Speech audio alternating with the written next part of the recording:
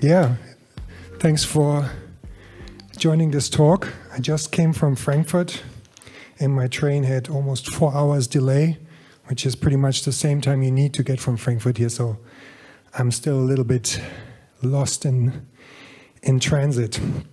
So the topic I want to talk today is can NFTs change how we value music? And I'm trying to talk a little bit from my own experience. So I'm just to give you a little bit of a background, I've been a musician for 25 years. So that means I was lucky enough to live from my art for 25 years.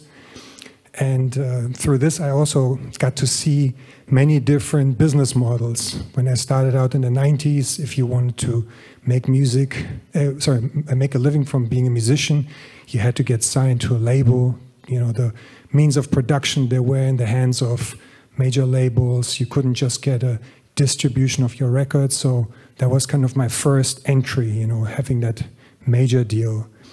And the next step of this was, you know, being involved in publishing, so that somebody actually, I signed over my publishing right, and through this I got every year rolling advance. So this was another way for me to invest my time and perfect my craft.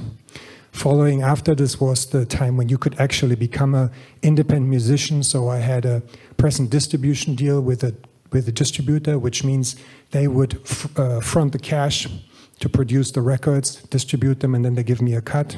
So you see a model there. It was always being dependent on the middleman or somebody who kind of called the shots. And eventually, all these barriers fell, and I was able to make a living from being completely independent, pressing my own records, putting them in padded envelopes, bringing them to the mail. So that was kind of the end of that journey in a way. And we all know what happened after that. It was the era of streaming that started, and the whole kind of business model got disrupted again. The reason why I'm talking about this is because, you know, I feel like music NFTs are being heralded as these big kind of groundbreaking tools that allow artists to kind of regain their freedom. And what you often hear is that the music industry, or the business model of the music industry, is broken.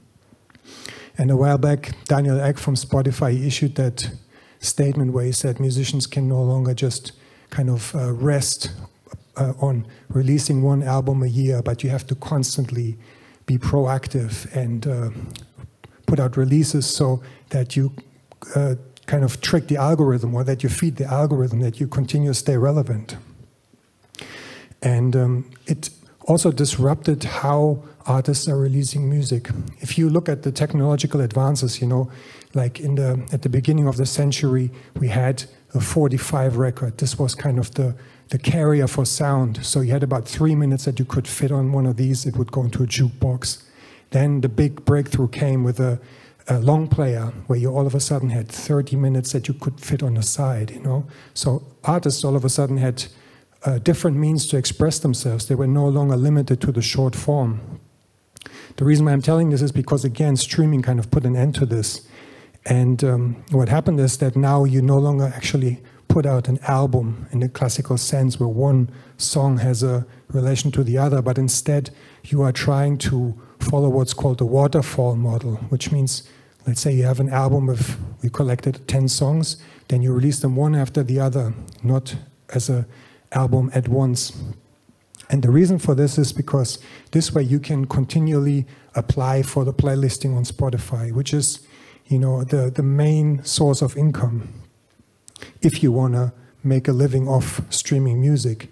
I can tell from my own experience that about 70% of my monthly plays come from Spotify editorial or algorithmic playlists. So that means there's very little room for an artist to develop your own relationship with your listeners. And maybe also another interesting fact, let's say I have a song that's streaming 1 million times. That's part of a single. There's another song that's released together with this.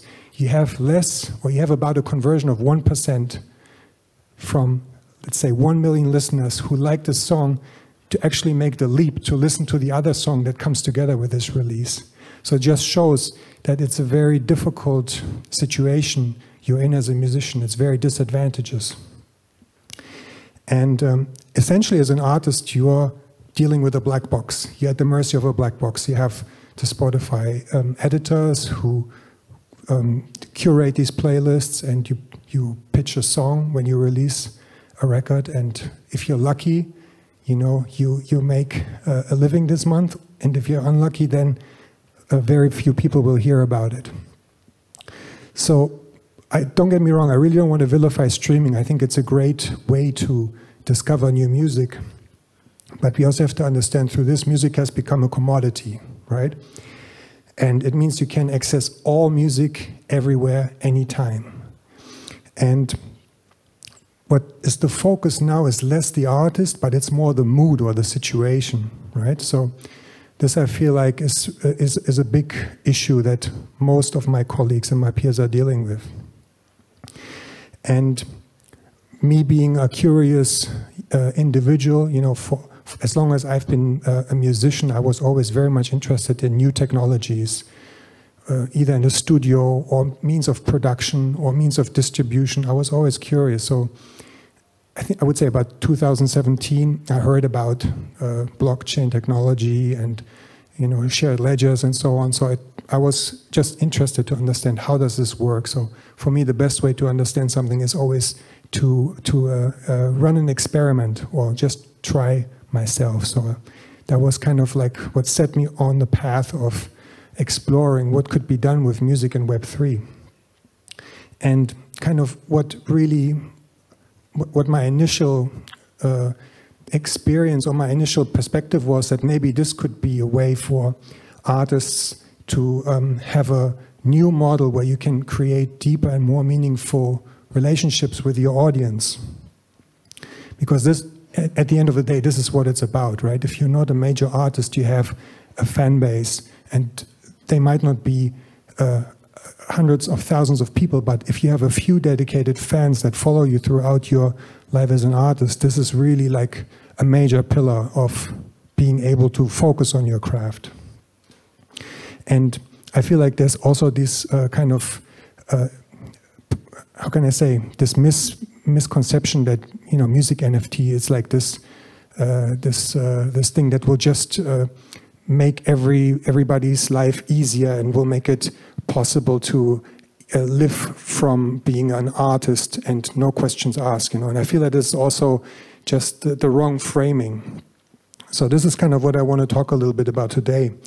And I'm going to use one of my recent projects that I launched early this month. I'm not using it because I think it's the best, but it's because I can explain the thought process behind it. And I think one thing we need to also kind of focus on before we get into the details first is that there's a big difference between music NFTs and PFPs or digital collectibles like Top Shot, right? Because music is not collected by rarity trades. I feel like a lot of collectors, obviously, they go for, okay, this is this PFP has a certain value because of these and these characteristics. But with music, it's a different story. And it's quite interesting because, at least during the time that we've been alive, music has always been about a copy, right? There was never a question of an original.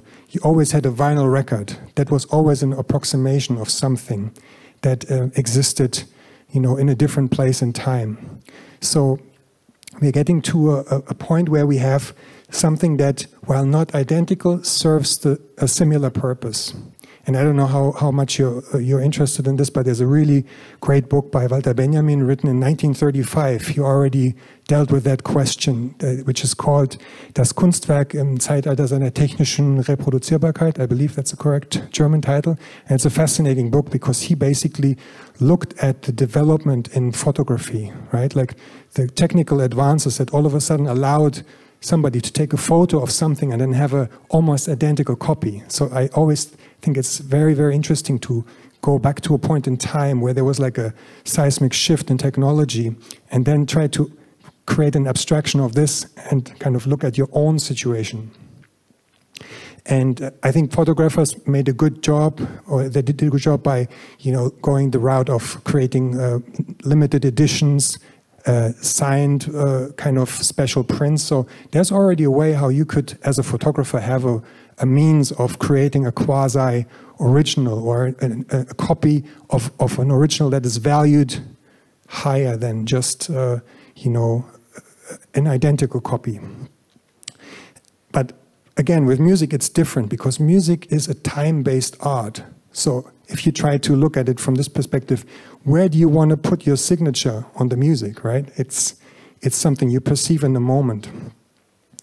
So that is the question that I try to investigate. Like, what is the actual value of a music NFT? What might somebody actually pay for and then have a value, that's something that's create value for their life, right? This is always the question that I'm dealing with. If I'm a musician and somebody buys my record and they listen to it and it enriches their lives, this is kind of the transfer of goods in a way, right? This is what I can bring to the table. So that was kind of the thought, like, what can I provide that somebody is then willing to pay a premium? Because you have to understand, in the music world, there's this price tag that's firmly established. A piece, like a single track, if you want to buy a single track, it's 99 cents or $1 or €1 or whatever your currency is. This is kind of accepted, and it's very, very hard to change people's perceptions why they should pay more than this €1. And so I try to think. One thing my music definitely is a financial investment, right? Like a lot of people, they invest their money into digital collectibles, they expect a return. So I am very clear up front, like this money that you're paying right now, it's probably going to be worth less in the future than what you've paid for, right? So it's not something that you trade like a stock. It's the same with my records. I have very few copies of my records that are worth like 100 or 200 euros. Most of them are actually worth less than what they were originally issued for. And this is something I just wanted to be very clear that, you know, I had to find a different angle why somebody would be interested to pay more money for this. Another thing, my music also is it's not something that you can use for social signaling. So for instance, if you have a CryptoPunk and you put this into your Twitter profile, it shows you were early. Either you're very rich or you were very early, right? So you can signal somehow, okay, this is my position in this situation right now. So again, music is not doing the same thing there. So I realized, you know, kind of taking all these factors into consideration, the one thing that I could deliver and that I feel also has a real value for the collector, and which doesn't fall into any of these categories, is to create an experience, to create a unique, shared experience centered around my music. So this was kind of like my initial hypothesis, and this is kind of the rabbit hole I went down. So now we can finally change the slide.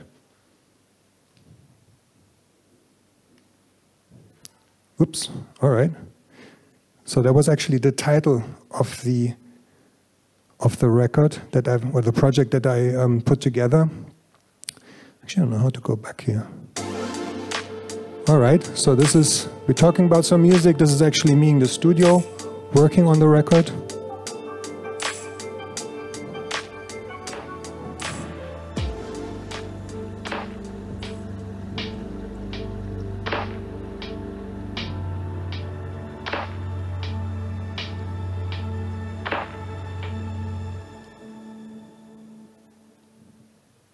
Okay, so Quantum Rainbow is what's the idea behind it, or what kind of what did I try to achieve that is different to other music NFTs?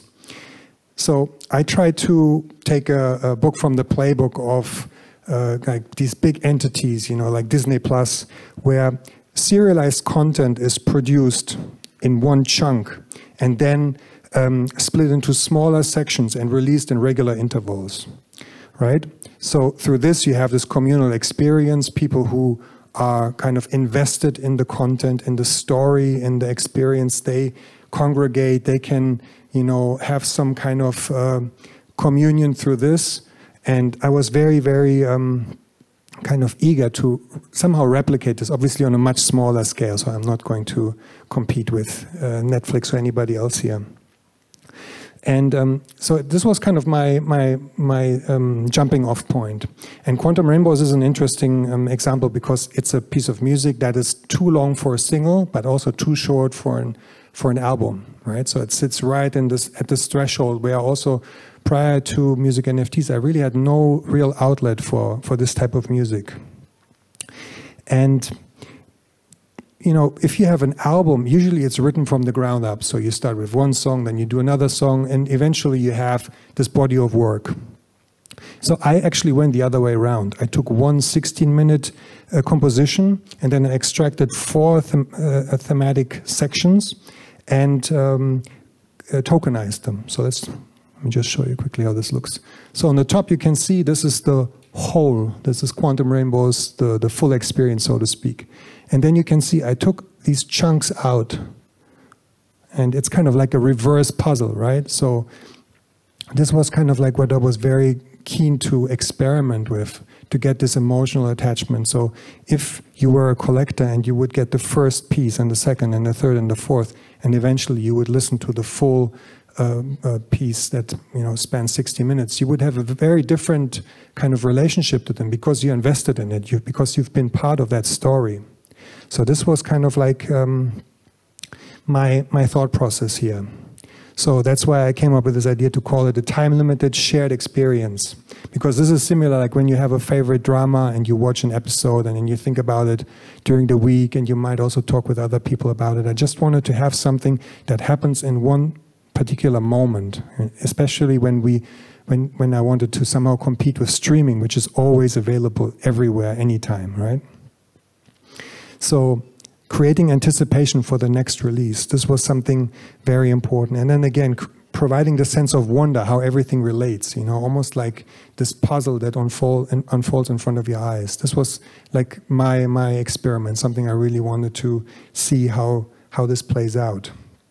So to give you a little bit of an idea, this was the release plan. So these were basically the 4 sections of Quantum Rainbows, and they were released bi-weekly. So starting 28th of January, every 2 weeks I would drop one of these single music NFT releases. And it was a great experience because I had the full support from Mint Songs, the platform that I was working with there. So we had Twitter Spaces every time one of these releases dropped. So you would get kind of like a conversation going with the collectors or with the curious kind of bystanders who might also want to kind of get involved, and mostly to create this sense of community for the collectors, because I feel like this is, you know, where streaming can't compete with. If you have some kind of social interaction with other people who feel the same way about something that you feel very dear about.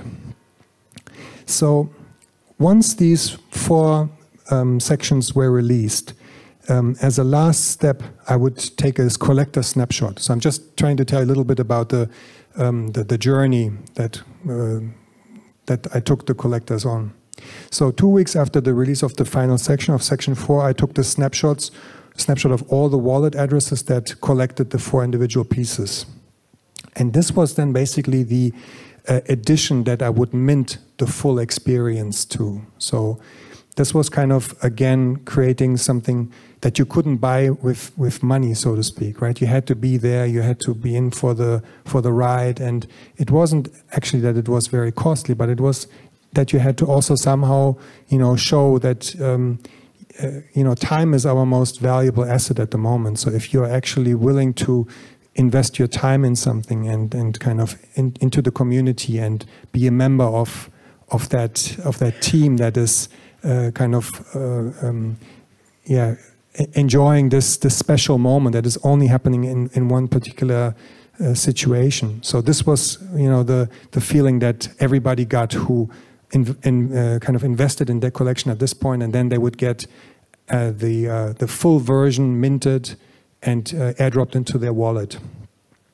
But this was not all, because this is the final release as they would then receive it.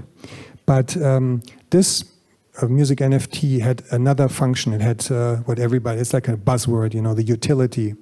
But in my case, actually, the full version of Quantum Rainbows had this built-in link into the metadata NFT, and this would then link you to a token-gated website where this NFT would serve as a key, and through this you would unlock a form where you could input your shipping information. So this was kind of the moment where we traversed the virtual world, and then we entered the real world, because basically what happened as a next step, and this is kind of like where the NFT almost got kind of like a magical property, is that it connected me and the collectors in the no longer in the virtual world, but in the physical world. And they would actually get a cassette tape of this composition, right? So we are kind of going full circle here, because I have to go back to the beginning of the story where I said it's a kind of odd piece of music. It's too long for a single, too short for an album, because this is what I would kind of produce as a so-called beat tape. You know, when I kind of collaborate with a rapper, and I kind of think what music would kind of be like a special kind of bass line for him to create rhymes. I would put this tape together for him, you know, these little skits and beats and interludes, and I put it on the tape, and I would send it out to him. So that's kind of where this inspiration came from. I thought, like, how cool would it be that the collectors who've been with me the whole time for this ride would then in the end be rewarded with an actual physical kind of artifact, right? And me actually putting this into a padded envelope and writing a little note, creating an even deeper and more meaningful relationship with them. So this was kind of the whole idea behind it. And maybe just to kind of sum it up once more, I made this little diagram. So you had these individual sections that you could collect, and once you had kind of passed the threshold after the final release, and there was a collector snapshot, you would get the full composition via airdrop. This would then serve to unlock the token gate, where you could input the details where you wanted the artifact to be shipped, and then FedEx would deliver the magic to you. So for me, it was a very interesting experience, because again, it was a thought at first and something I really wanted to try out how it translates. I was able to use all the tooling that is already available in Web3, so that no programming is necessary. You have so many great services that allow you to set up these token gates and to be able to airdrop NFTs. You know, everything is free and available. You just have to do your research. And for me, it was really, you know, experimenting with an alternate way to release music and provide a different meaning to music in the Web3 context. And for me, the most important thing was really that it created a meaningful interaction between me and those who supported my music. And this is, you know, I have people who've been supporting me for 20 years, buying my music, sending me little messages.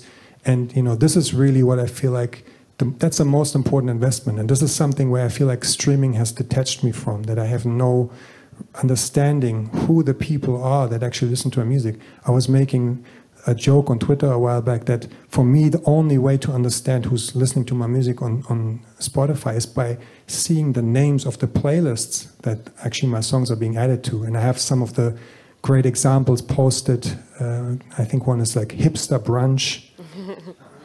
I can't recall, but it's really funny. So this is the only back channel I have in this world. So I was really kind of pleased with making new friends, making new allies, getting new supporters to this project, because it was kind of the first kind of large-scale project, music project that I did in Web3.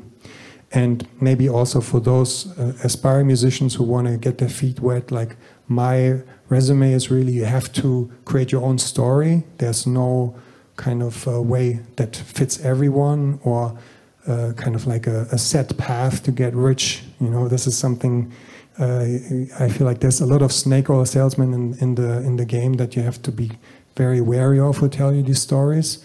But if you really want to have kind of a different outlet, you know, I don't see this anytime soon replacing my income from streaming, from Bandcamp, from all the other means that I make music as a musician. But this is a great addition, and I have a lot of believe in the future that, you know, this will grow and there will be new platforms and new ways to have these meaningful interactions. So this is something I'm really excited about. And yeah, thanks a lot for listening. Maybe we want to, if there's some questions. Thanks so much.